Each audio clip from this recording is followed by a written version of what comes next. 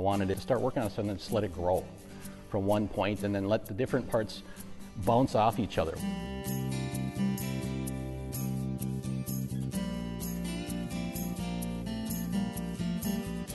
My name's Scott Murphy and I'm painting a mural for the Depot Foundation.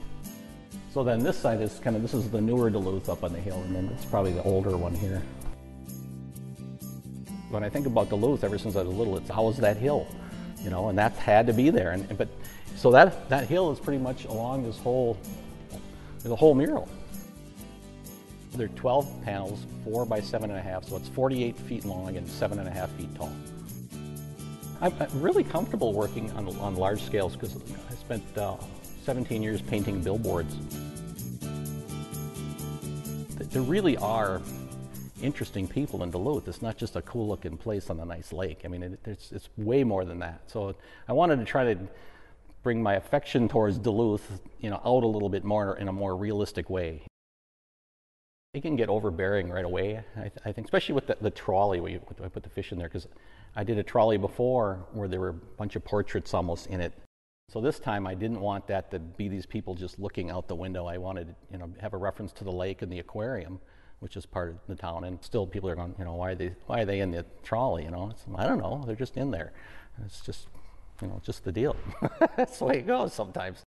The composition's really important to the whole of it. It has to work with everything. It has to have some kind of a rhythm or a pattern with, you know, like the angles that the arms make, or the triangle shapes of the teepees. There's a lot of triangles in this.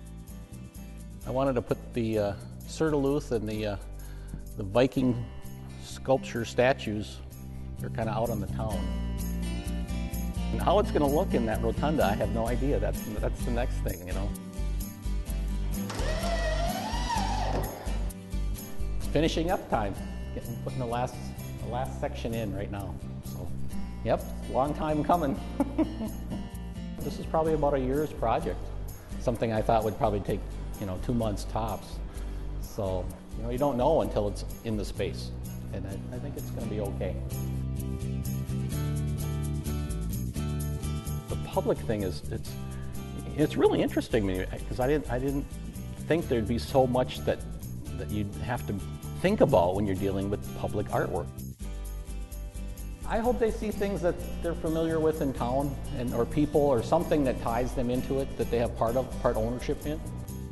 A sense that this place is worth caring about. That this is, you know, really, you know, to me it's really important.